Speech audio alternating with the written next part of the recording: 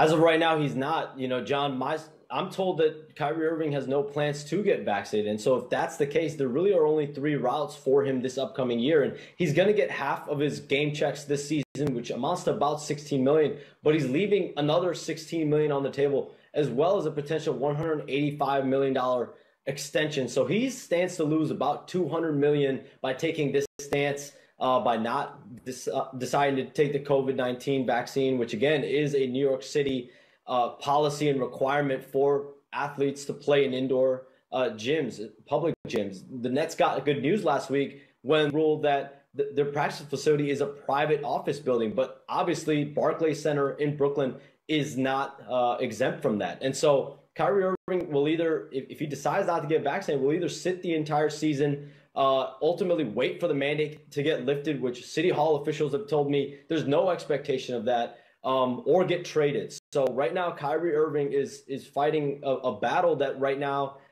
there really isn't an answer besides going and getting vaccinated if he wants a return to the floor, which clearly he does want to play again. The question is whether he will take the vaccine.